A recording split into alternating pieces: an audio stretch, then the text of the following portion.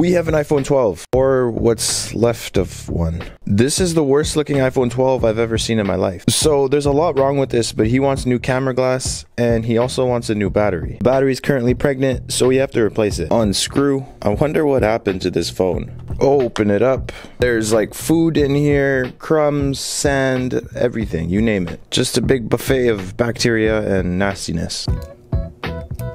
Bruh, this is really bad. So somehow the new battery actually fixed the issue. Look at that screen though, you can't even see the actual screen. It's just scratches. I guess it's cleaning time. There's literally no point of cleaning because the back glass is just fully exposed. Install the new battery, new seal, new camera glass, crunch, and we're done. Good as, I don't know what to say.